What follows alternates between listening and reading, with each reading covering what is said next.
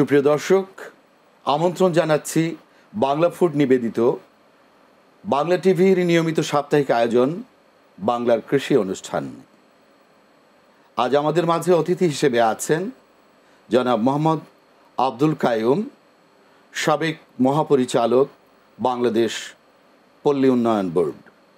আমরা অতিথির কাছে প্রশ্ন রাখছি যে পল্লী উন্নয়নে বর্তমান প্রেক্ষাপটে আমরা কি বুঝি, অর্থাৎ এ সম্পর্কে আপনার কাছে আপনার চিন্তিত মতামত চাইছি। ধন্যবাদ অত্যন্ত সুন্দর একটি প্রশ্ন করার জন্য। আপনি জানেন, আমরা সবাই জানি, বাংলাদেশ একটি গ্রাম বা পল্লী ভিত্তিক দেশ। এখানে প্রায় 72% লোক পল্লী এলাকায় বসবাস করে। তো পল্লী উন্নয়ন বিভিন্ন সময় বিভিন্নভাবে ব্যাখ্যা করা হয়েছে। তা আমরা এখন বর্তমান প্রেক্ষাপটে যেটা বুঝি সেটা হচ্ছে এই যে একসময় এটা ইনফ্রাস্ট্রাকচার বেস ছিল, কাঠামোগত, রাস্তাঘাট, পুল, ব্রিজ, কালভার্ট, এগুলো কাঠামোগত নির্মাণ, এটা অবশ্যই দরকার। কিন্তু বর্তমান প্রেক্ষাপটে তার চেয়ে বেশি দরকার হচ্ছে পল্লী অঞ্চলের মানুষের জীবন মান উন্নয়ন। তো পল্লী অঞ্চলের মানুষের জীবন মান উন্নয়নই হচ্ছে আমাদের পল্লী উন্নয়নের একটা মৌলিক বিষয়। তো পল্লী উন্নয়নের জীবন মান উন্নয়ন একটি বড় ধরনের ধারণা, কিন্তু এটা বোঝার জন্য দরকার আমাদের আরও কিছু বিষয়, যে কী কী জিনিস একত্র করলে পরে আমরা পল্লীর জীবন মান উন্নয়ন বুঝবো।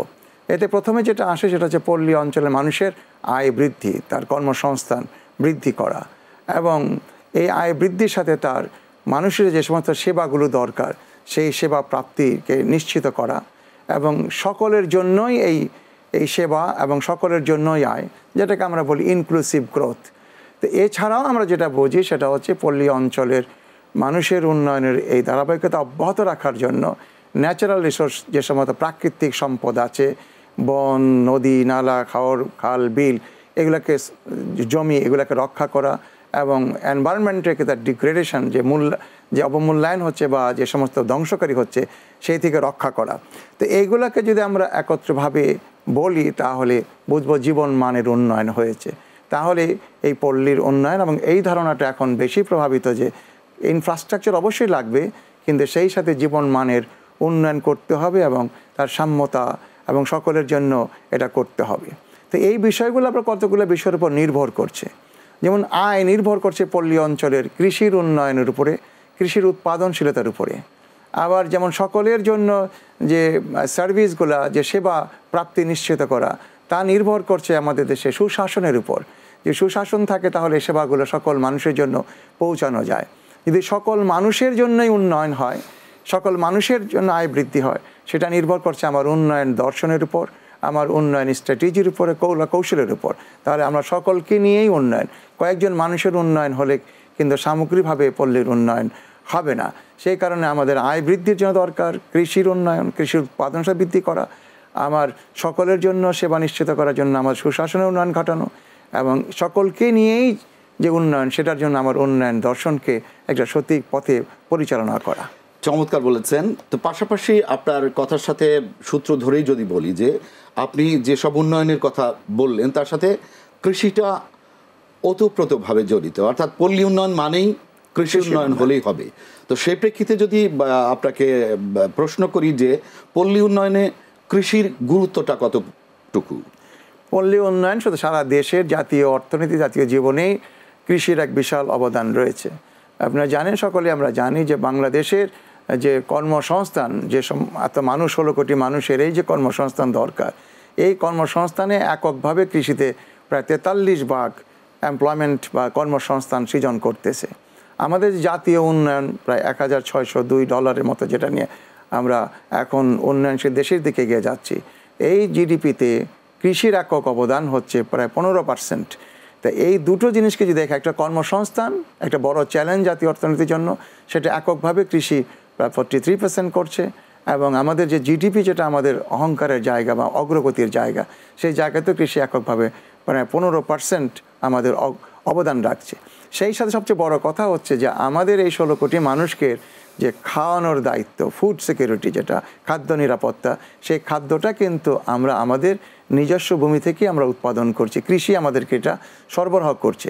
এই খাদ্যটা কিন্তু আপনার আমার প্রেক্ষাপটে দেখলে হবে না, কিন্তু যে সামগ্রিকভাবে দেখেন তাহলে এটা খুবই সেন্সিটিভ ফ্রম সামাজিক প্রেক্ষাপটে এবং রাজনৈতিক প্রেক্ষাপটে, অর্থনৈতিক প্রেক্ষাপটে যে 16 কোটি মানুষকে খাওয়াতে হবে। কৃষি যদি কোনো সমস্যা হয়, কৃষির যদি কোনো বিপদে পড়ে, কৃষির উৎপাদনশীলতা যদি কমে যায়, তাহলে কিন্তু আমাদের এই 16 কোটি মানুষকে খাওয়ানোর যে চ্যালেঞ্জ সেটা মোকাবেলা করা অত্যন্ত কঠিন। তাহলে একটা হচ্ছে এমপ্লয়মেন্ট, একটা হচ্ছে জাতীয় আয়, এবং আরেকটা হচ্ছে আমাদের ফুড সিকিউরিটি, যে খাদ্য নিরাপত্তা। এইগুলোর দিক থেকে যদি বিবেচনা করি, তাহলে কৃষি অবশ্যই অনেক বেশি, অনেক গুরুত্ববহ। কৃষক বাঁচলে কৃষি বাঁচবে, আর কৃষি বাঁচলেই আমাদের বাংলাদেশ বাঁচবে। তো সেই প্রেক্ষিতে রয়েছে আপনার আলোচনাতেও যে বিষয়গুলো এসছে, যে সব কিছুতে যে কোনো উন্নয়নে একটা চ্যালেঞ্জ থাকে। এই ক্ষেত্রে আমাদের যে চ্যালেঞ্জগুলো রয়েছে কৃষি উন্নয়নের ক্ষেত্রে, সেই চ্যালেঞ্জ সম্পর্কে আপনি যদি আপনার মতামত দিতেন। কৃষি একেবারে নিষ্কণ্টক নয়, কৃষি একেবারে স্মুথ আর মানে একেবারে সাবলীলভাবে চলে তাও নয়। এই কৃষি যে এত গুরুত্বপূর্ণ, কিন্তু কৃষি নির্ভর করতেছে কতগুলো সমস্যার আর উপরে, কতগুলো চ্যালেঞ্জ মোকাবেলা করে কৃষিকে এগিয়ে যেতে হয়েছে। এই এগিয়ে যাওয়ার উপরে আমার জাতীয় অর্থনীতি, সমাজ কাঠামো নির্ভর করছে। এই ক্ষেত্রে যেটা সবচেয়ে বেশি, সেটা হচ্ছে আমাদের উৎপাদনশীলতা বৃদ্ধি করা। পূর্বে যে কৃষি ছিল, সেই কৃষি অত্যন্ত স্বল্প উৎপাদন, শুধু নিজস্ব কনজামশন বা নিজের পরিবারের ভোগ এর জন্য যে উৎপাদন দরকার সেটাই আমরা করতাম, বা সেটি তার কিছু সারপ্লাস হলে আমরা মার্কেটে নিতাম। কিন্তু এখন হচ্ছে কৃষি একটা বড় বিজনেস, কৃষি একটা সবচেয়ে বড় ইন্ডাস্ট্রি। সো কৃষির এই উৎপাদনশীলতা যদি বৃদ্ধি করা না যায়, তাহলে কৃষকের আয় বৃদ্ধি হবে না, কৃষকের অবস্থার পরিবর্তন হবে না। তো কৃষির এই উৎপাদনশীলতা বৃদ্ধি আমাদের সবচেয়ে অন্যতম বড় একটা চ্যালেঞ্জ। কৃষির যে উৎপাদন হচ্ছে, সেই উৎপাদিত দ্রব্যের যে মূল্য, সে একটা মূল্য, আর কৃষক কত পাচ্ছে সেটাও একটা বড় চ্যালেঞ্জ।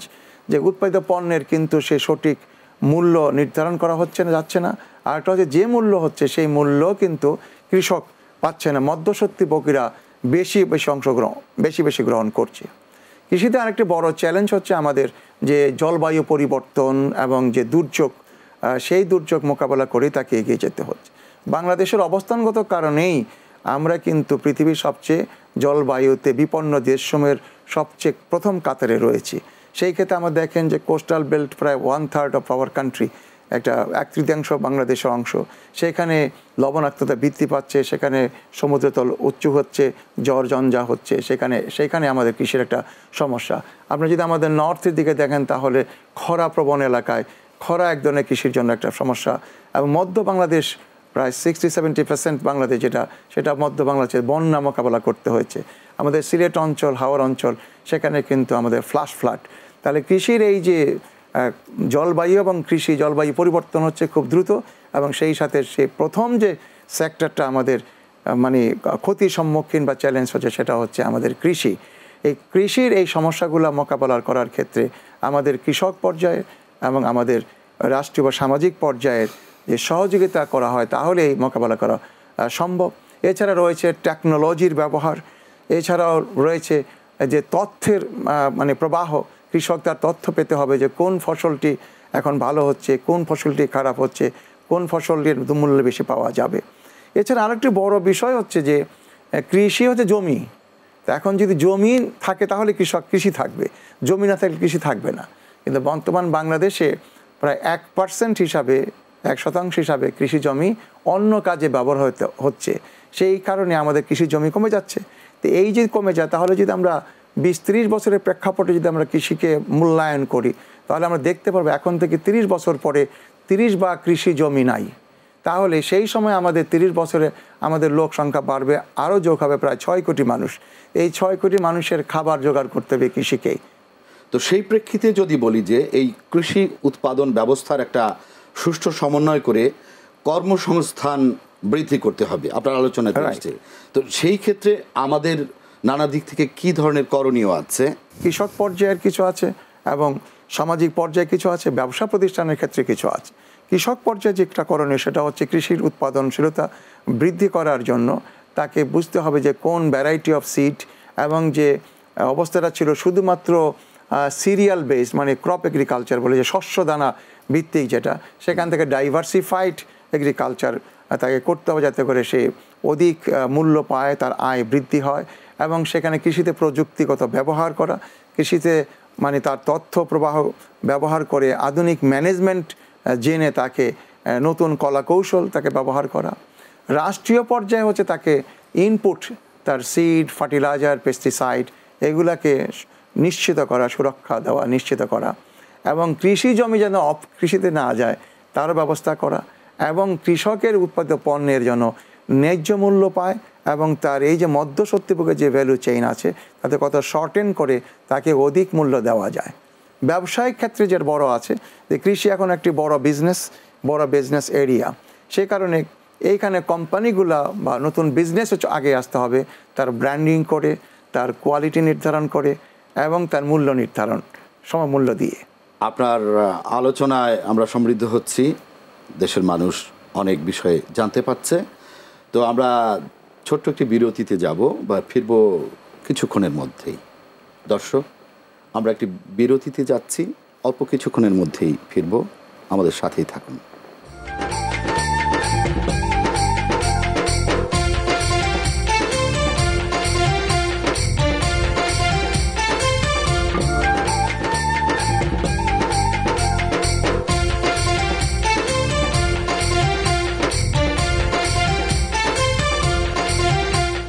প্রিয় দর্শক, বিরতির পর আপনাদের আবারও আমন্ত্রণ জানাচ্ছি আমাদের অনুষ্ঠানে।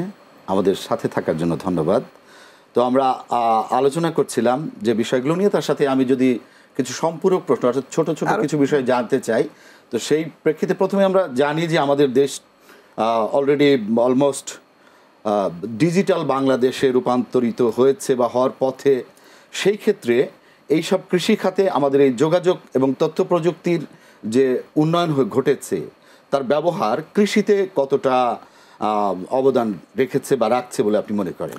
প্রথমত যদি অতীতের দিকে তাকাই তাহলে বলবো যে অনেক অগ্রগতি হয়েছে। আবার যদি সারা পৃথিবী বাংলাদেশের প্রেক্ষাপটে যদি দেখি যে ডিজিটালাইজেশন বা ডিজিটাল বাংলাদেশ আইটি প্রযুক্তির ব্যবহার, সেই ব্যবহারের প্রেক্ষাপটে দেখি তাহলে বুঝতে হবে আরও অনেক সুযোগ বা অনেক সামনে এগিয়ে যেতে হবে।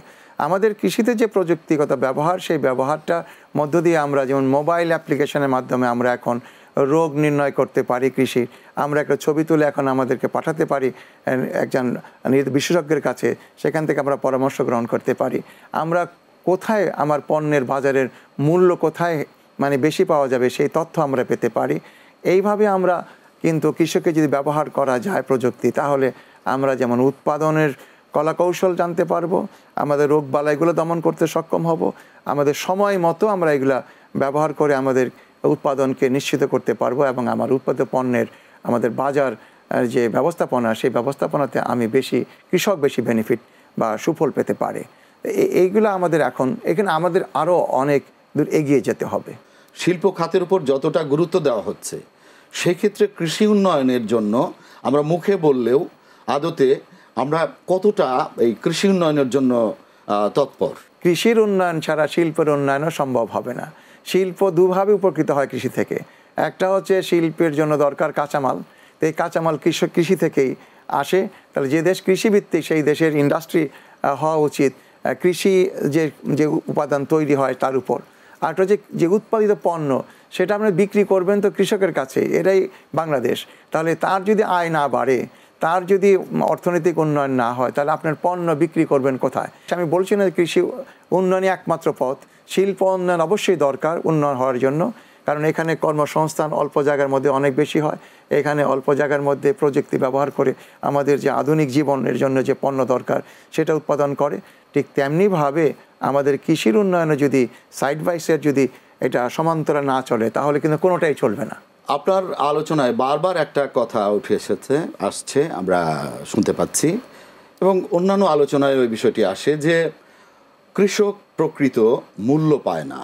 এমন কোনো উদ্যোগ কেন নেওয়া হয় না, বা নেওয়ার কোনো সুযোগ আছে কিনা যে মধ্যস্বত্বভোগীদের প্রশ্নে কি ব্যবস্থা নেওয়া যেতে পারে, বা কৃষক তার প্রকৃত মূল্যটি কিভাবে পেতে পারে? এটা মানে বহুল আলোচিত বিষয়, সকল স্টেক হোল্ডার সকলেই এটা, সকল অংশীজন সবাই জানে যে মধ্যস্বত্বভোগীর একটা কৃষির জন্য সবচেয়ে বড় একটা সমস্যা, যেখানে নির্ধারিত উপযুক্ত মূল্য সে কৃষক পায় না। সেই জন্য দরকার যে সমবায় ভিত্তিক ব্যবস্থা করা, যাতে করে উৎপাদিতকারী যারা আছে তারা সমবায় ভিত্তিতে তার বাজার ব্যবস্থা না হবে। ধরেন যে সমস্ত শহর অঞ্চলে এই বাজারগুলো আছে, সেখানে যদি তাদের জন্য স্পেস দেওয়া হয়, তারা যদি সেইখানে এটা বিক্রি করতে পারে, কোনো ইনস্টিটিউশন দাঁড় করানো যায়, তাহলে সেখানে তারা যদি দিতে পারে এই পণ্যটা, তাহলে সে কিন্তু সরাসরি কৃষক এবং বাজারের সাথে সম্পৃক্ত হতে পারে মধ্যস্বত্বভোগী ছাড়াও। এটা একটা পদ্ধতি। আরটা হতে পারে কোম্পানিগুলো করতে পারে যে ব্র্যান্ডিং করে এবং কন্ট্রাক্ট গ্রোয়ার্সের মাধ্যমে যে পণ্য উৎপাদন করবে সেটা কোয়ালিটি সম্পন্ন হবে এবং সেখানে সার, ফার্টিলাইজার বা যেটা মানুষের ভয় ভীতি আছে সেগুলো দূর করে সে কৃষকের কাছ থেকে নিয়ে সরাসরি বিক্রি করে, তাহলে সেখানে কিন্তু মাত্র একটা লেয়ারের মধ্যে দিয়ে কৃষক পেতে পারে। তাহলে একটা হচ্ছে সমবায় ব্যবস্থাপনার, বাজার ব্যবস্থাপনা, উৎপাদনকারীদের সমবায় গঠন করা, বিক্রির ক্ষেত্রে তাদের ইনস্টিটিউশন একটা নিজস্ব ইনস্টিটিউশন গড়ে তোলা, এবং অথবা ব্যবসা কেন্দ্র যেটা কন্ট্রাক্ট গ্রোয়ার্সের মাধ্যমে সরাসরি ভোক্তার কাছে পৌঁছানো, তাহলে কিন্তু এটাকে শর্টেন করা যায়। এটা যে হচ্ছে না তা না, অনেক এনজিও সেক্টর চেষ্টা করছে, সরকারও চেষ্টা করছে, কিন্তু এটাকে আরও গুরুত্ব সহকারে সামনের দিকে অগ্রাধিকার ভিত্তিতে চিন্তা করা দরকার। তো সামগ্রিকভাবে বিশ্বের অর্থনৈতিক যে পরিবর্তন এসছে, অর্থনীতিতে যে নানামুখী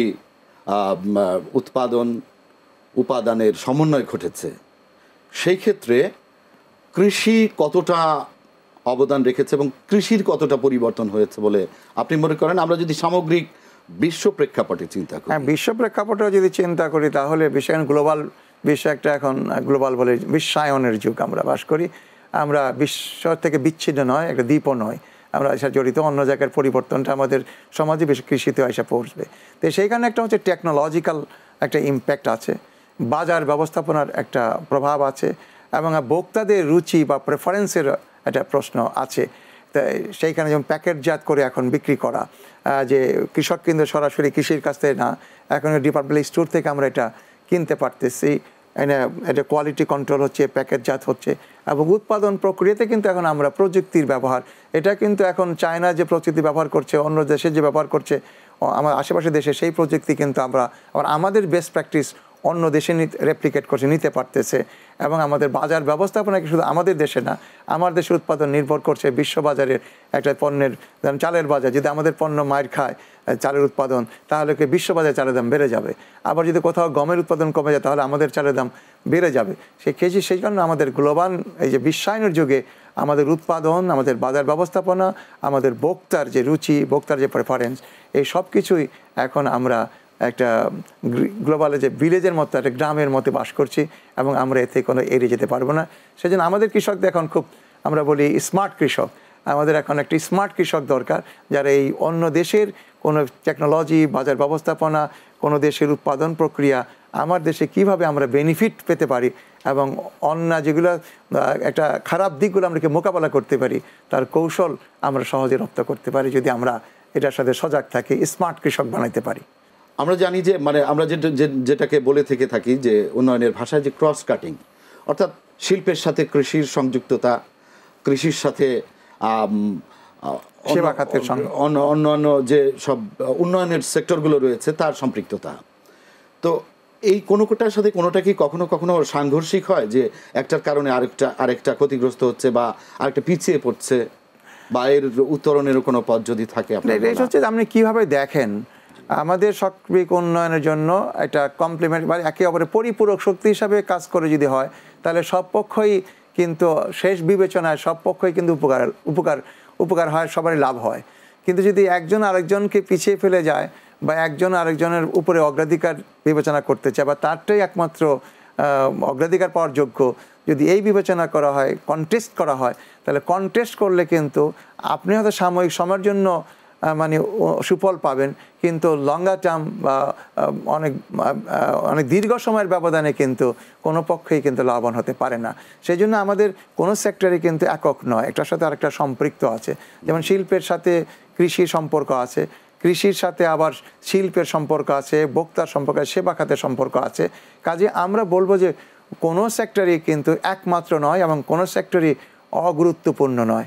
সকল ব্যবস্থা, সকল সেক্টরই হচ্ছে গুরুত্বপূর্ণ, এবং সকল সেক্টরে অবদান আছে, এবং সকল সেক্টরকে তার ন্যায্য অনুযায়ী তাকে সমর্থন দেওয়া, তাকে সাহায্য করা, সে কারণে যেন আমরা সামগ্রিকভাবে দেশের উন্নয়ন সাধিত হতে পারে। আচ্ছা, আরেকটা ছোট্ট প্রশ্ন ছিল, সেটি হচ্ছে যে অনেক সময়ই দেখা যায় যে কোনো কৃষক বা বিশেষ ধরনের কোনো একটা খামার বা নতুন কিছু একটা করে দেখা যায় যে তারা জাতির কাছে প্রশ্ন রাখে এবং বিশেষ করে রাষ্ট্রের কাছে, সরকারের কাছে সহযোগিতা চায় যে সরকার যদি পৃষ্ঠপোষকতা করতো তাহলে আমি এটাকে আরও এগিয়ে নিয়ে যেতে পারতাম।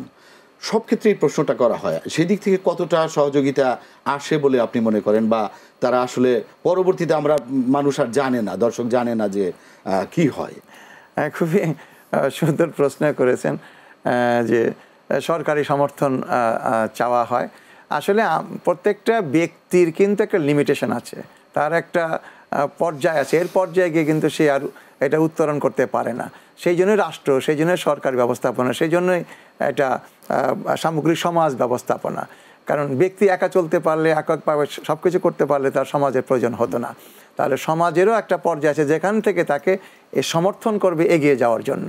তো সেইখানে আমরা যদি দেখি যে একটা সাপোর্ট সরকার থেকে আমরা চাই যে পলিসি সাপোর্ট করা, যে আমরা কি এখন ইনপুটে ভর্তুকি দিব, সারের দাম কমিয়ে দিব, অথবা প্রাইস সাবসিডি করব। যেমন কোনো দ্রব্যের, যেমন আলুর দাম, টমেটোর দাম এখন 10 টাকা হয়ে গেছে, তাহলে এখন কৃষক লস করছে, তাহলে এইখানে কি আমি প্রাইস সাবসিডি করব, আমি কিনে অন্যদেরকে বন্টন করব? এইগুলা কিন্তু পলিসি সাপোর্ট দেওয়া হচ্ছে, কিন্তু আমাদেরকে আরও দেওয়া দরকার, এবং যার এটা প্রাপ্য পাওনা পর্যায়ের আর কি, উৎপাদনকারী কৃষক পরে সেই পর্যায়ে যাতে এই সুবিধাটা পেতে পারে সেটারও নিশ্চয়তা বিধান করা। কিন্তু ব্যক্তি এবং সমাজ বা রাষ্ট্র এই দুইটাও কিন্তু পরিপূরক। আমার ভূমিকাটা পালন করতে হবে, রাষ্ট্রকেও এগিয়ে আসতে হবে। আপনাকে অনেক অনেক ধন্যবাদ আমাদের আজকের বাংলার কৃষি অনুষ্ঠানে আলোচনা করবার জন্য। আপনাকে ধন্যবাদ। কৃষি আমাদের প্রাণ, কৃষক আমাদের জীবন। আমরা কৃষি এবং কৃষককে যদি ভালোবাসি, আমরা ভালো থাকব, আমাদের দেশ ভালো থাকবে। সবাইকে শুভেচ্ছা জানিয়ে আজকের মতো এখানে শেষ করছি। সবাই ভালো থাকবেন।